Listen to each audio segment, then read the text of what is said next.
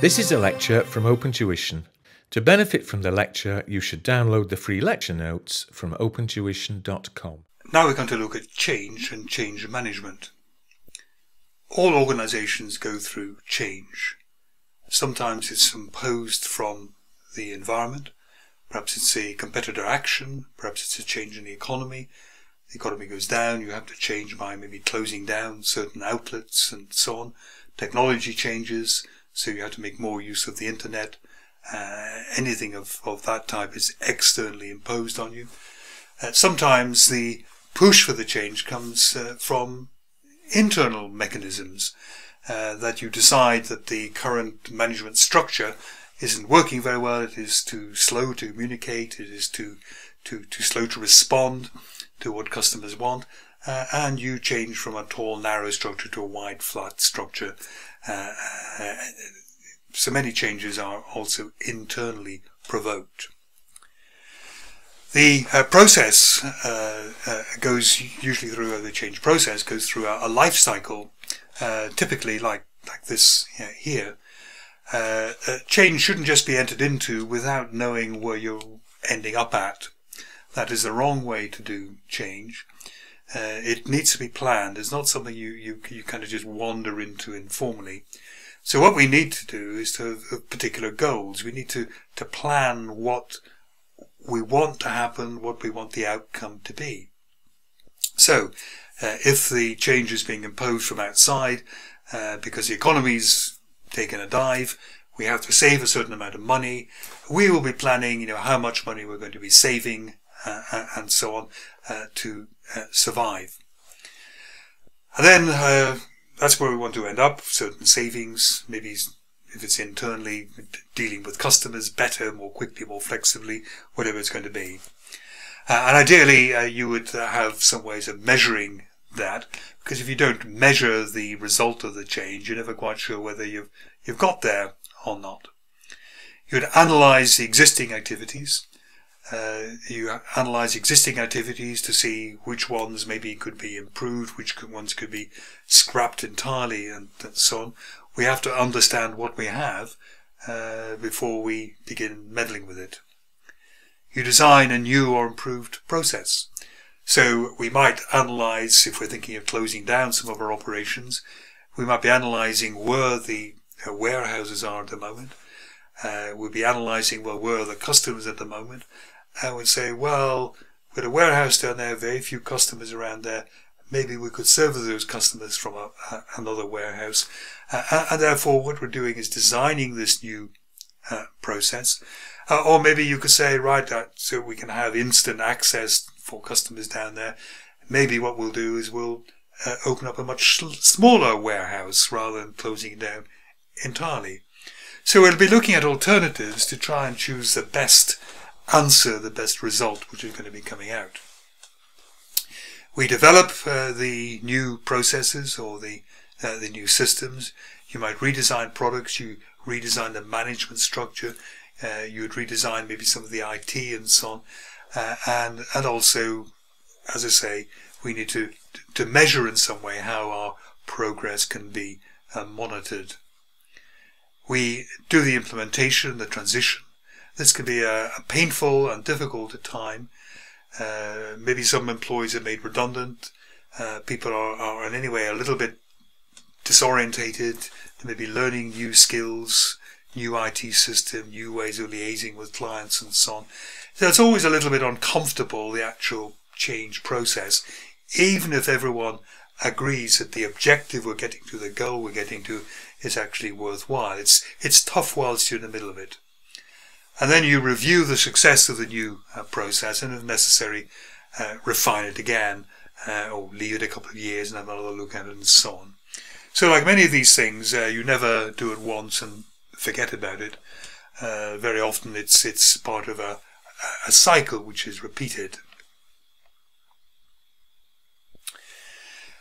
Now, one model which people talk about when looking at what maybe needs to be considered on any change is something called the puppet model, which says that the following really are up for change, so to speak.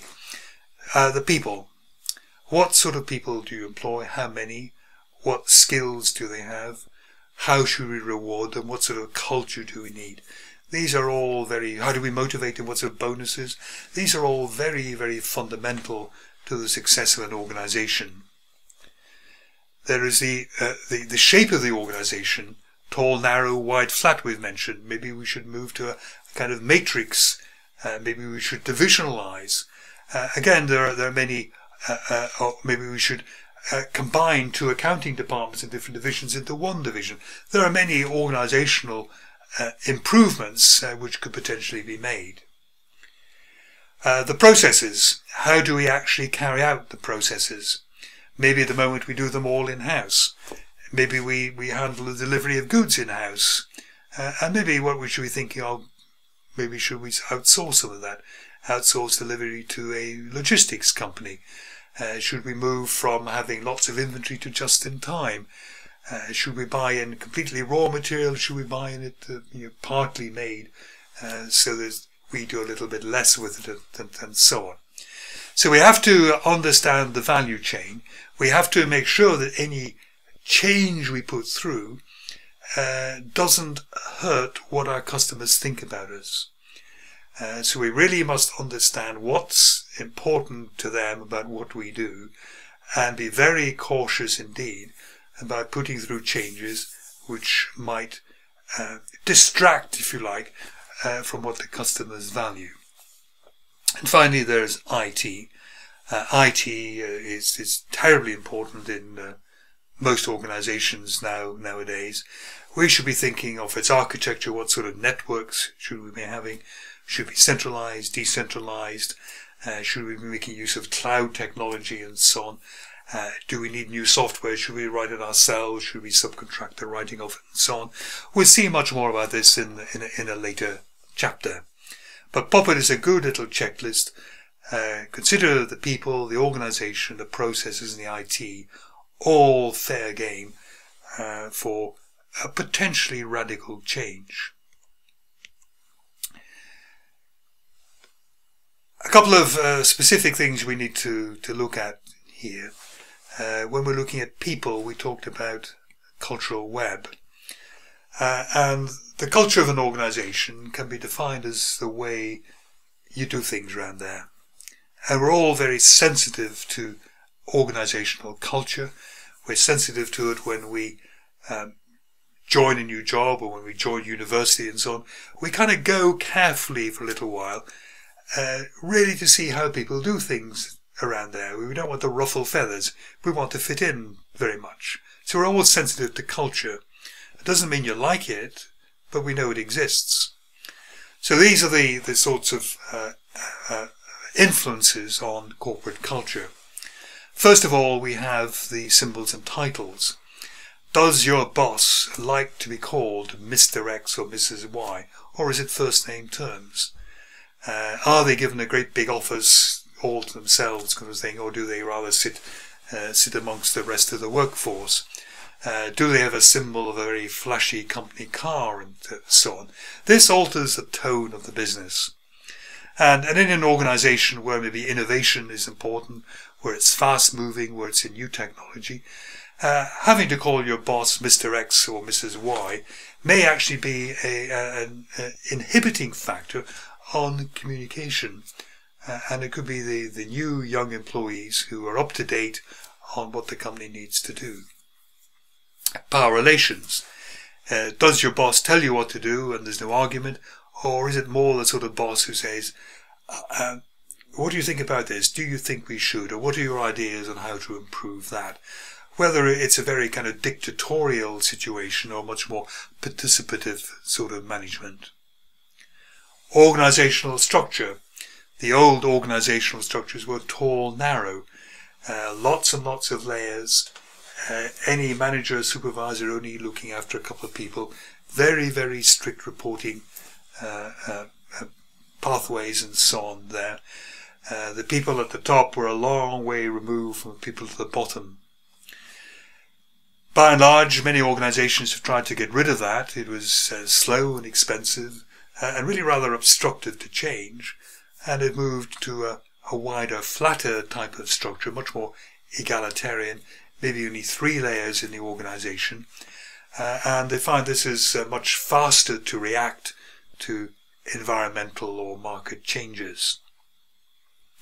Control systems. Well, if your generic strategy was one of a cost leader, you're probably going to have very fierce control over costs. You'd be looking at all the kind of expense claim forms and be very kind of strict with that. You'd probably be clocking people out and into the factory, only paying them for the hours worked and so on there, because you live or die by low costs, really. In an organization whose generic strategy is more differentiation, then your success really is more on pleasing the customer, and probably you don't watch the costs as much. You don't mind if the costs go up a little bit, provided the customer is pleased and is willing to pay a good price. You're still winning in that. Rituals and routines. Rituals and routines kind of grow very often unexpectedly, and you're kind of expected to fall in with that. They can be almost trivial.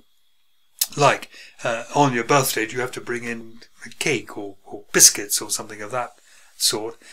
In a way, it's trivial if you don't, but people are going to look at you a little bit oddly, and you may not be enjoying quite the same informal communication as you might with someone who joins full-heartedly into that culture. Myths and stories. These are often events which are kind of elevated into the kind of category of a myth, often deliberately, to educate people on how they're supposed to behave in certain circumstances. So you could imagine maybe a consultancy company, and they say, well, I can remember on Friday evening, we got this job coming in from a client. They were thinking of a takeover. They needed due diligence being done by kind of Monday afternoon. We only therefore had the weekend really to do the work. And we all pulled together. We all stayed in the office all weekend. We slept there. We brought in pizza and so on. But we worked kind of 22 hours a day and so on. But my goodness me, we got that report out on time. And this kind of event, as I say, will be kind of entered into the mythology of the firm and be trotted out, particularly to new recruits, as a kind of lesson that, we always make deadlines. We go to any length whatsoever to make sure we hit client deadlines. And then there's an organizational assumption, the paradigm as it's sometimes called. This is the hardest one very often to grasp. It is always getting back to the mission. Why do you think the organization is there? What do you think its function is?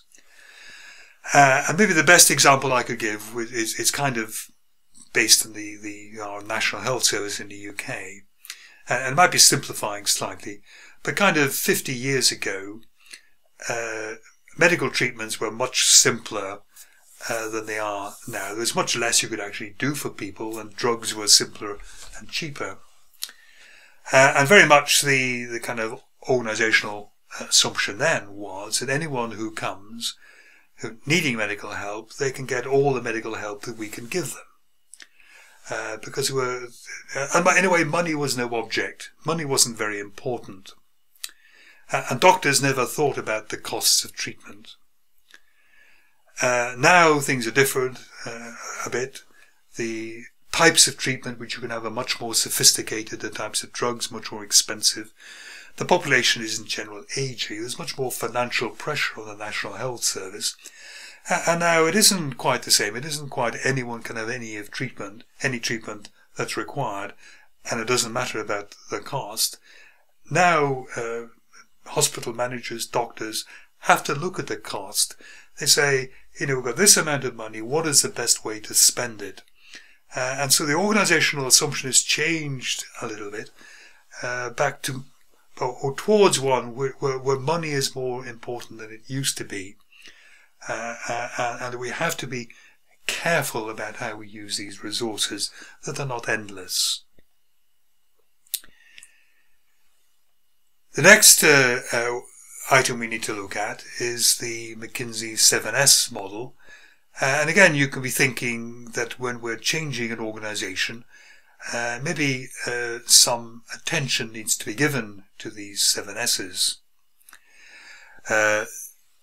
And they are as follows.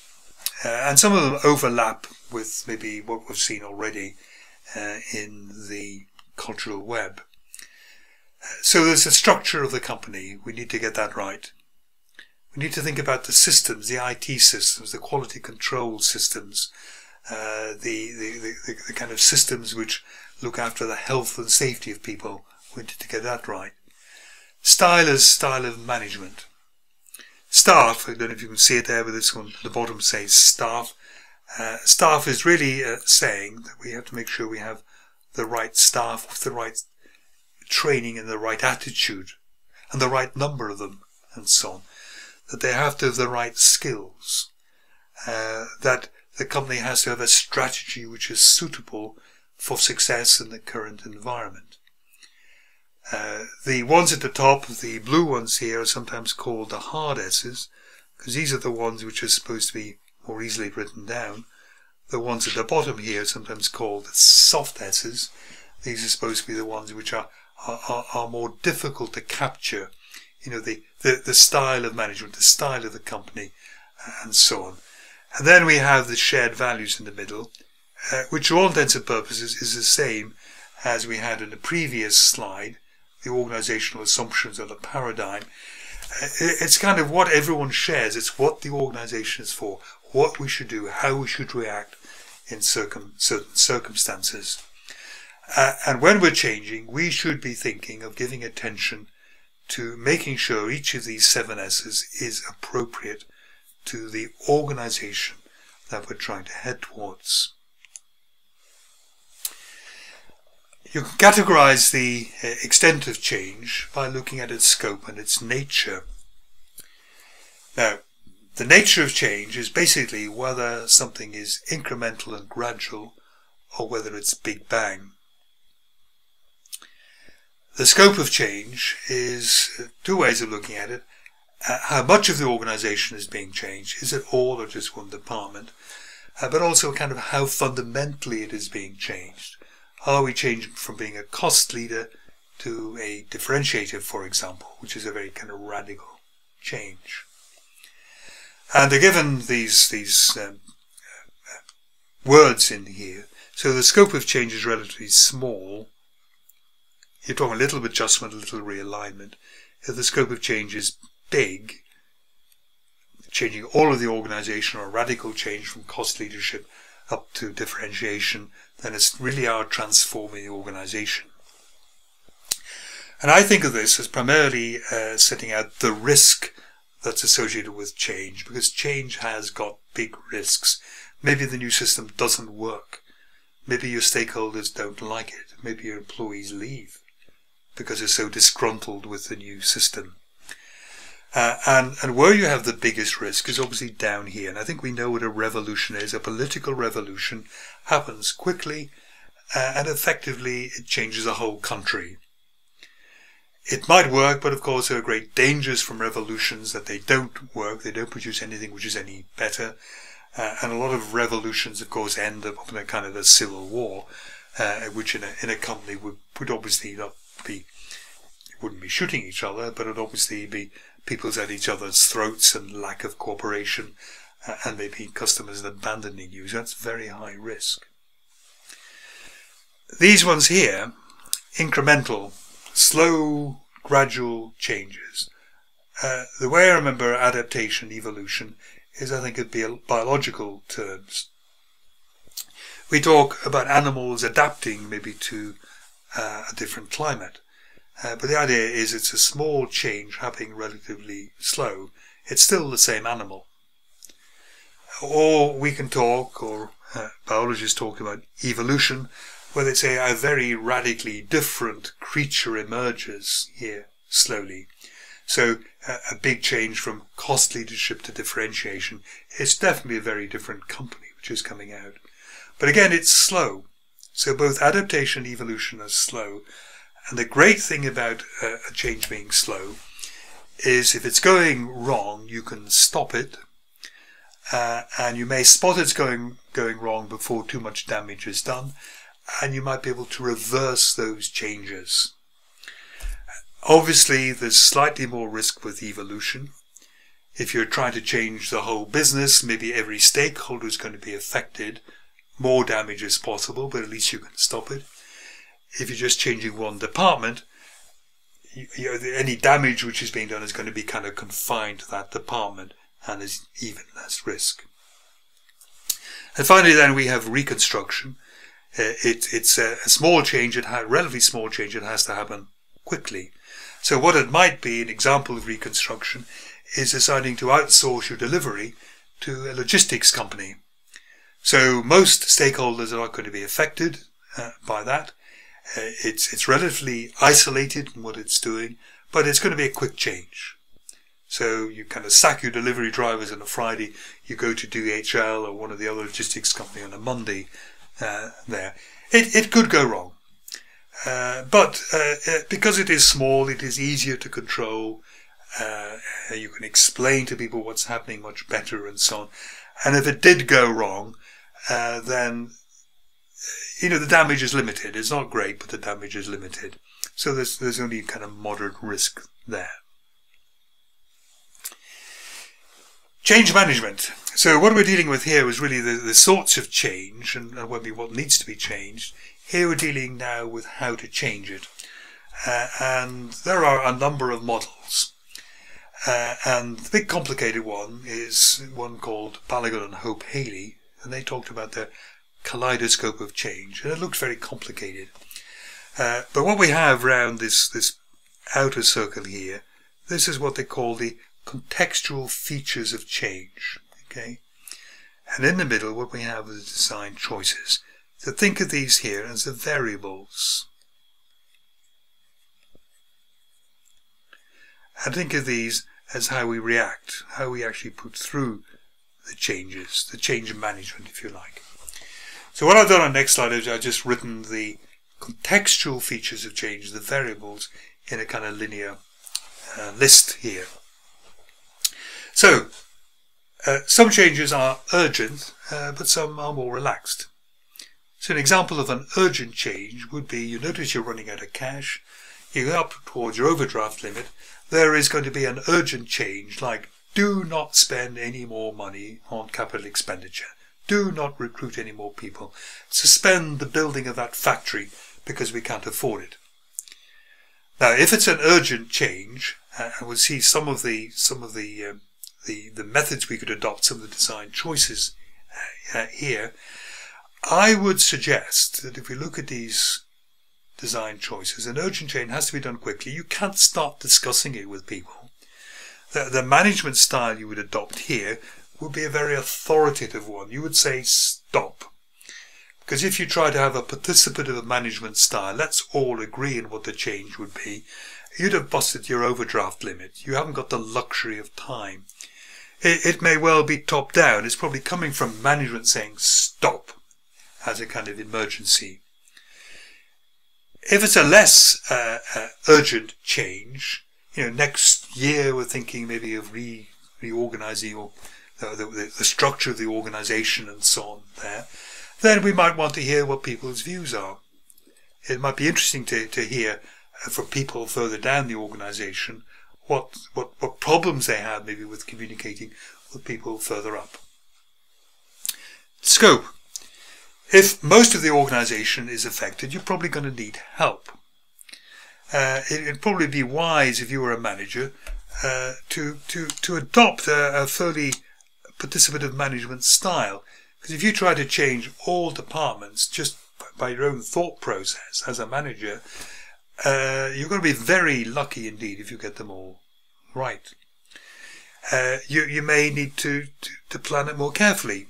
The time scale is likely to be longer if you're going to be changing the whole organization, because everything needs to be kind of lined up together. Whereas if it's just a small part of the organization to be changed, you might be able to decide on that yourself and do it pretty quickly. Preservation. You need to think what parts of the organization do we want to keep as they are. We don't want to change an organization so that our best staff members leave, or that people get so fed up they become unhelpful and unfriendly with customers and so on. What we need to do maybe is maybe to explain to people. We need, again, maybe a participative management style, so we don't impose too much on people against their will, otherwise they could react badly. Do we have the capabilities? In other words, do we have the skills to do the change in-house? Because the change process is really quite specialized. It, for example, needs a lot of training, and maybe we don't have people on the staff who can do training. Maybe we have to get people in from outside. So we'll be looking there, I suppose, at change consultants. Who are we going to get to do it? Capacity. How much money, time, how much human resources can we give to this? If time is short, as money is short, then maybe not too much participation. If money is short, then maybe we can't afford to have the consultants coming in and so on. Readiness to change is a very important variable. The assumption often is that people are going to be resisting change, and if they resist change, then you need to get them on side. You need to try to overcome that resistance. So things like education and communication is going to be important. Getting a consultant in who knows that people will be frightened about change.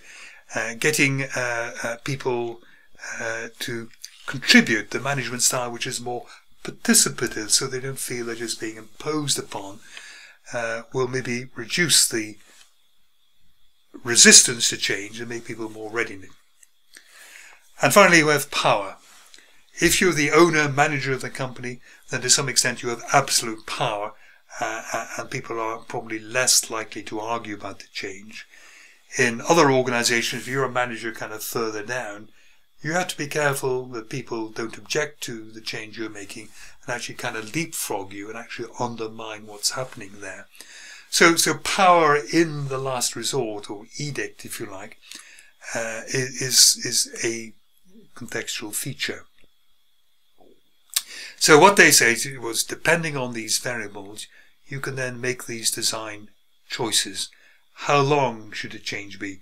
What outcomes should we be aiming for? Who should start it? What management style should we adopt?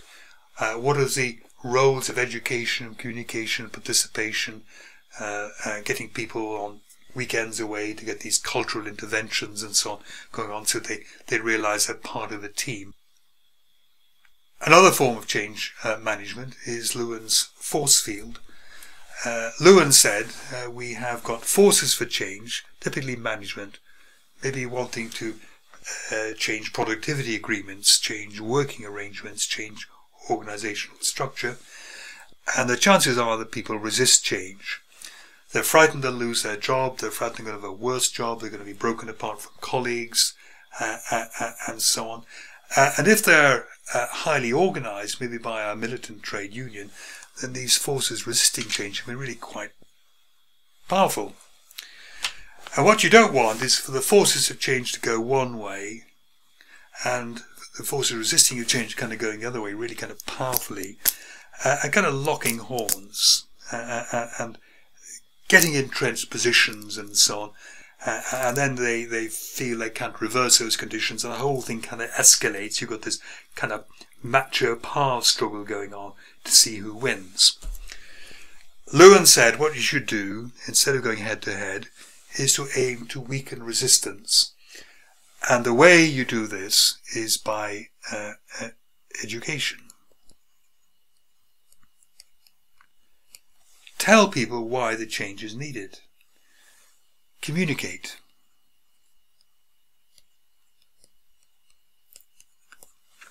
Tell people what the changes are going to be, because people often fear the worst. They fear there's going to be redundancies, and maybe you've no thought of redundancies. So communicate again why it's necessary. Participation is very good. So after you've explained to people what the problem is, ask them for their solutions. What do you think we should do because we're losing market share? And the great thing is that once somebody makes a suggestion, it's very difficult for them later on to resist that suggestion. And again, the participation is very good for communication, understanding, and so on. And the final one I would put here is to envision the future.